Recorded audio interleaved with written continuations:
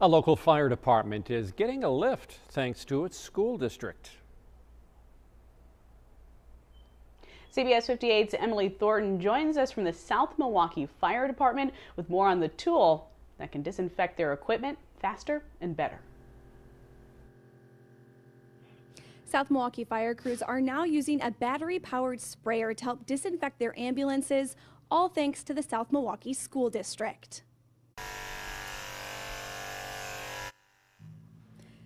The sprayer is electrostatic. The electric charge helps the disinfectant spray get into all the nooks and crannies on the ambulance that otherwise wouldn't be reached. This allows the department to clean faster and more efficiently after they've had a patient with coronavirus or someone who has symptoms. The department says the school district recently reached out asking if they wanted to borrow one.